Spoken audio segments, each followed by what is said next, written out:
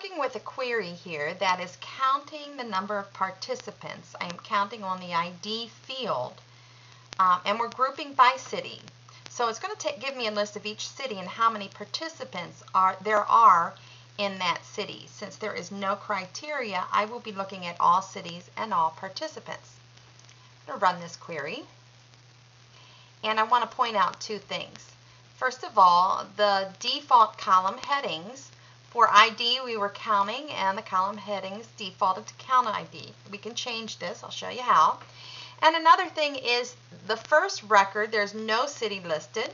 That means there are 8 records without an address. So if you required the address in your database when you were setting up table design, this wouldn't happen, and your data would be a little bit cleaner.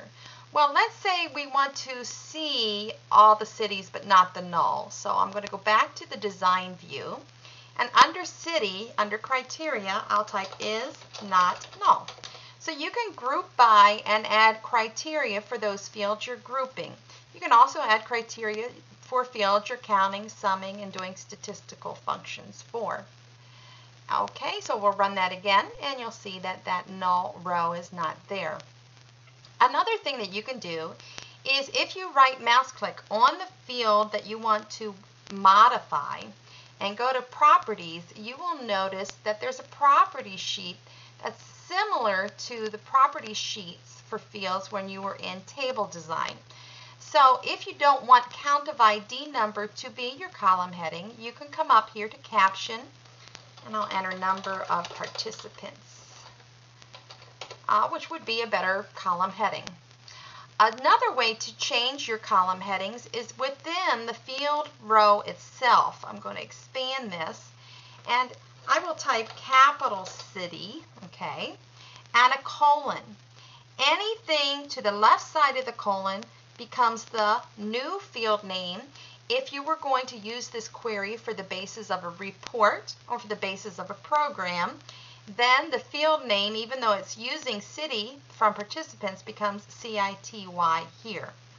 And anything to the right of the colon is, as we have always been doing, the fields we're using.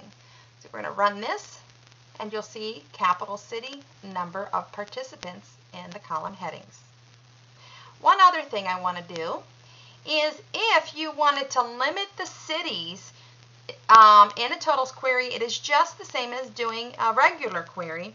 So if I only wanted to see Moline or East Moline, as we had done earlier, or Rock Island, I can type that criteria here in the criteria row and run it, and now I have a query for just those 3 cities.